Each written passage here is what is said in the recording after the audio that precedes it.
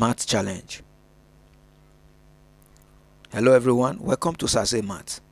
In today's video, we are solving 48 divided by 2 raised to power 3 minus 2 times 3. Can you solve it? Put the correct answer in the comment. Having said that, let's solve it together.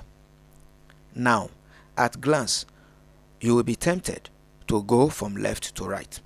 That is 48 divided by 2 raised to power 3 is 2 times 2 times 2, and that will give us 8.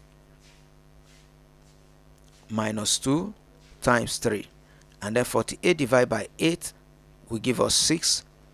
You minus 2 from it, that will give us 4 times 3, that will give us 12.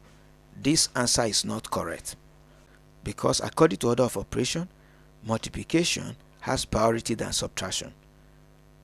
That is, we should have done multiplication first before the subtraction.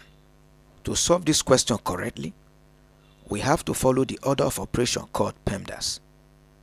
P here stands for parentheses. That is, we work everything in bracket first. Followed by E, which stands for the exponent, something like 2 square. After that, we will work the multiplication and division from left to right, and finally we work addition and subtraction from left to right. Looking at this equation, we will begin with 2 raised to power 3, and 2 raised to power 3 is 8. So we have 48 divided by 8 minus 2 times 3. And then 48 divided by 8 will give us 6 minus 2 times 3.